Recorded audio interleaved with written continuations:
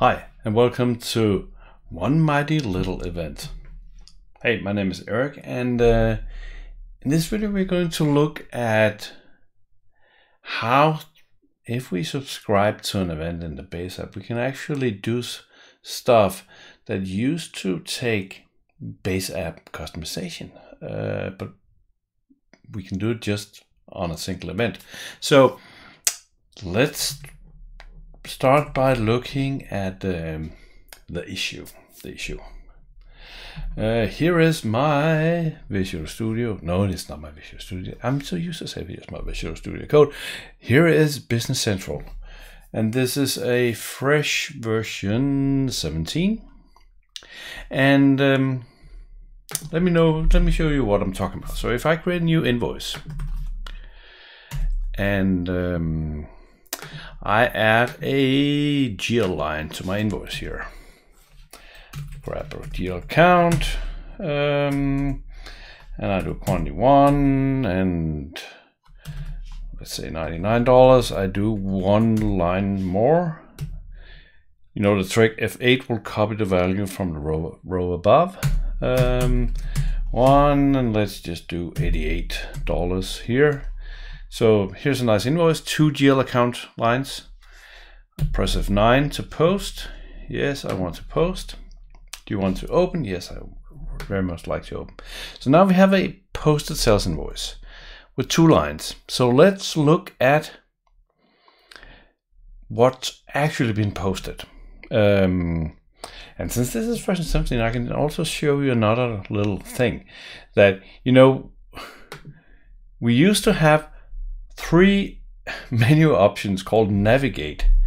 We used to have something over here called Navigate. That's gone. It's now called Related, which is pretty nice.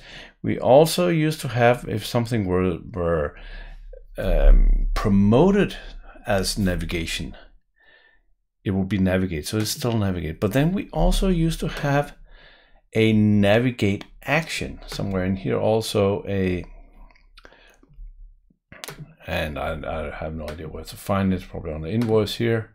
No, it may only be promoted, but the Navigate action, the one to look for the whatever has been created from the entity or whatever is related to the entity, is called Find Entries now. So we went from 3 Navigate to 1, and Find Entries. The old function called Navigate is now called Find Entries. Anyway, so we have a posted sales invoice. We know that because that's where we came from. And we have 4 GL entries. And if we look at this, we remember we made 2 entries, one for $99 and one for $88. But clearly they are not here. So we have one line for $187. So the 2 lines, because they hit the same account and there were no difference in dimensions and posting groups and anything, they were basically the same. They got aggregated into the same GL entry. This is actually a very, very old feature that goes way, way back to the very first version of Navision, because I think that the original reason for this was that you didn't want to make too many GL entries because they took up space and so on. So it was proper to aggregate entries together that were basically the same, so they didn't contain more information.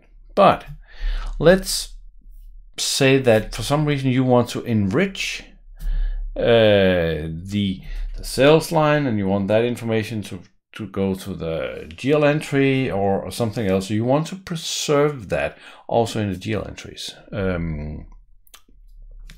And that's, if you ask any old nav developer, that's a customization that they have done lots of times. But always basically by going into CodeUnit 80 or something else to by modifying the base app. But now we can't modify the base app. Oh, we should not modify the base app, but we can't. Let's just stick with that. That's the easiest explanation. So how do we accomplish to get these two lines that are equal to actually be two lines when posted? And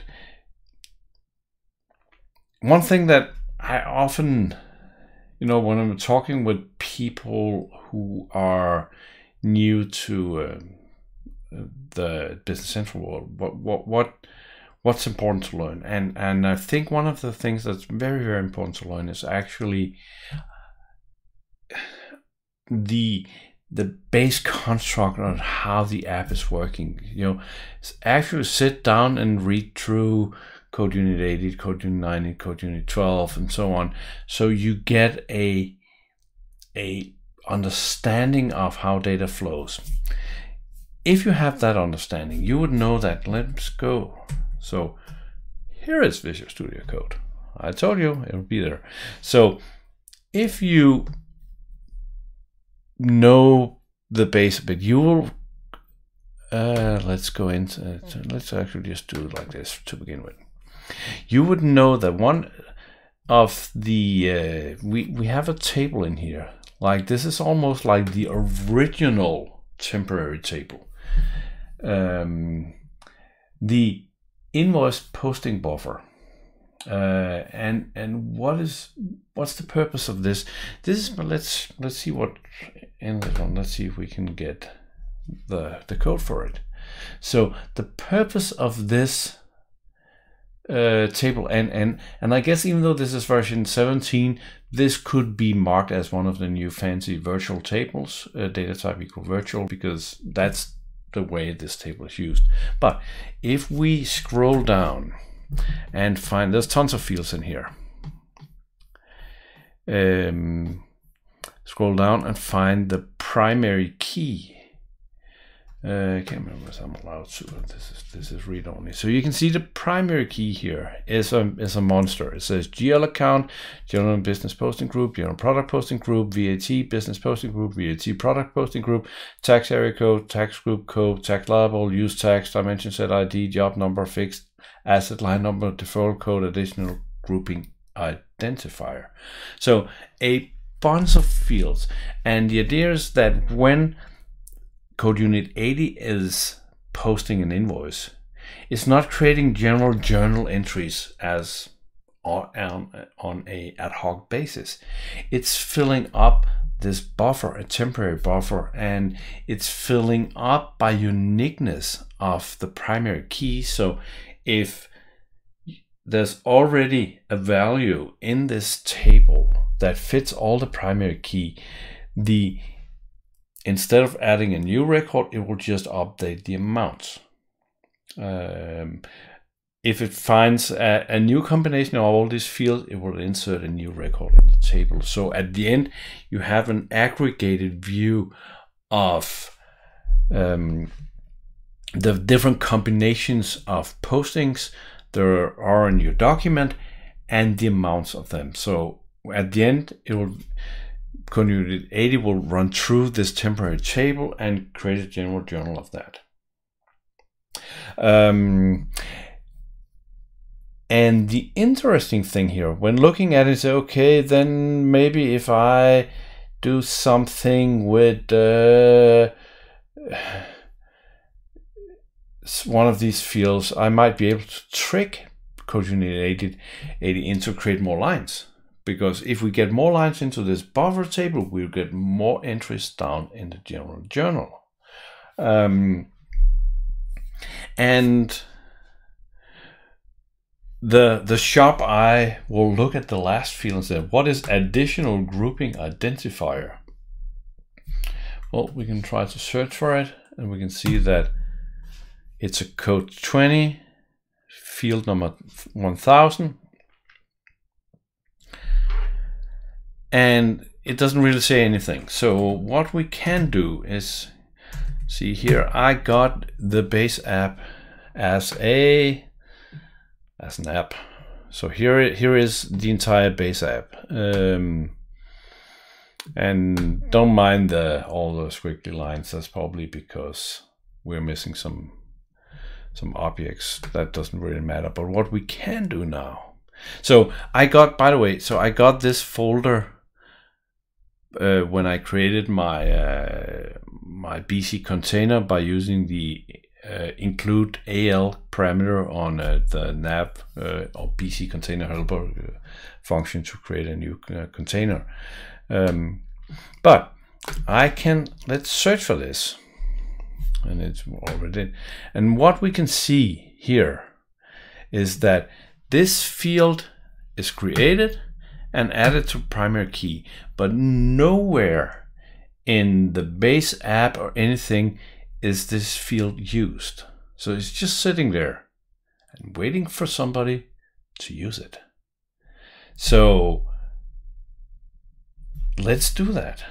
Let's use it, because clearly if we can add a value to this field, then we are forcing everything to go into its own line in the buffer, and thereby we are forcing CodeUnit 80 to post everything to the GL. So I have a empty app here, and let's add a file. So new file, we will fix posting.al, and it has to be a code unit. And let's give it a number. I don't care. Yeah, I do. No, I really don't care. 29, that's a good number. Make sure post all is posted. That's a great name for a code unit. If I can type it, there we go. So one thing we didn't, let's go back for a second here and look at this, because one thing we did not figure out is what do we have in this table. And we can see that prepare sales, so there's a function that will take the sales line and grab all the fields. And then there's an event called on after invoice posting buffer prepare sales. So this is when we're filling out the buffer record from a sales line. So this is exactly what we need to do something about.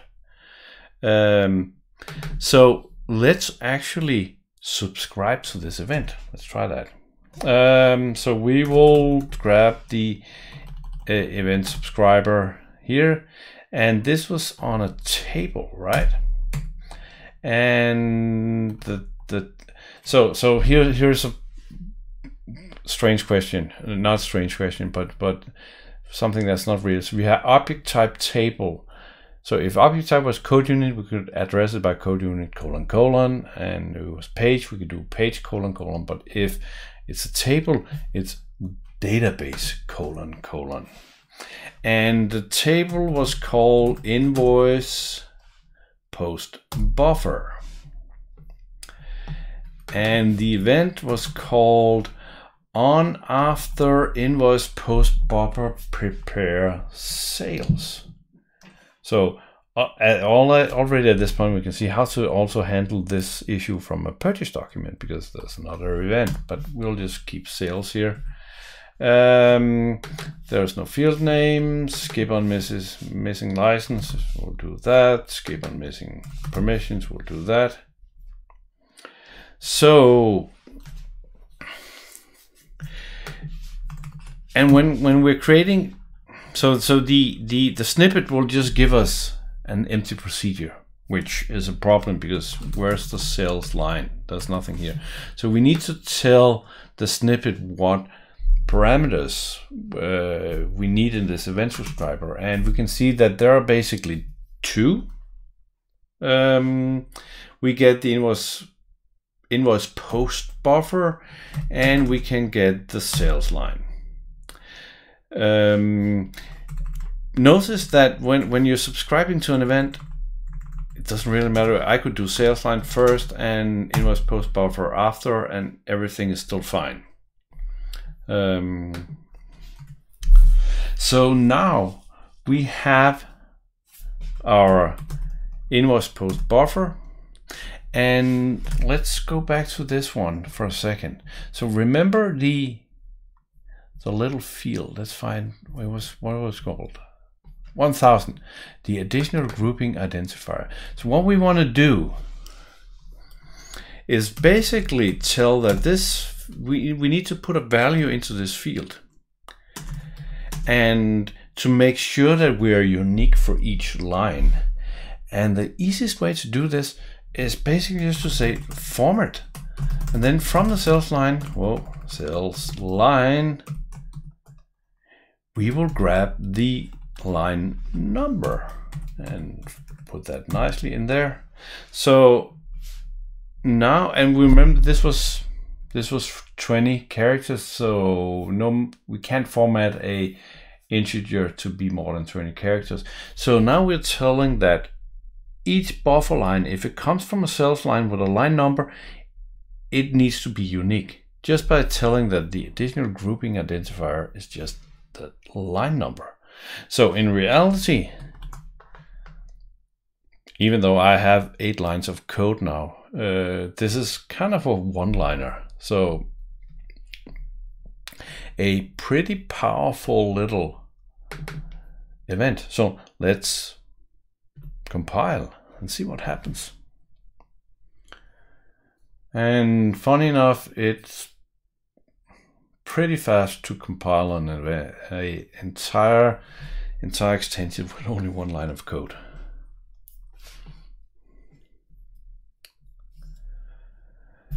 Okay, I need to log in.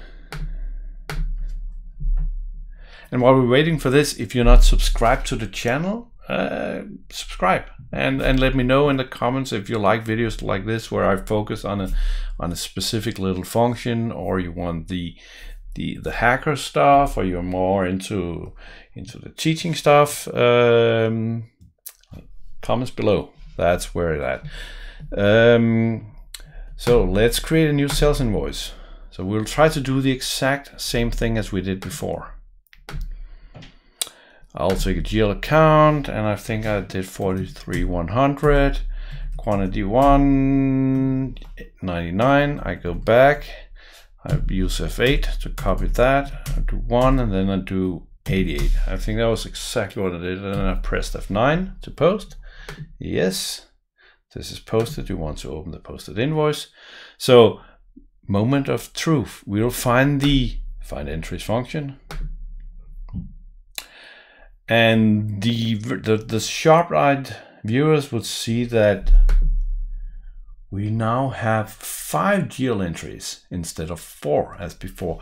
So you can see the difference here is that those 2 lines, even though they are the same from a code perspective, they are now separated in the GL. So if we added our own fields that we needed to be carried into the GL, and prevent stuff like this will do it.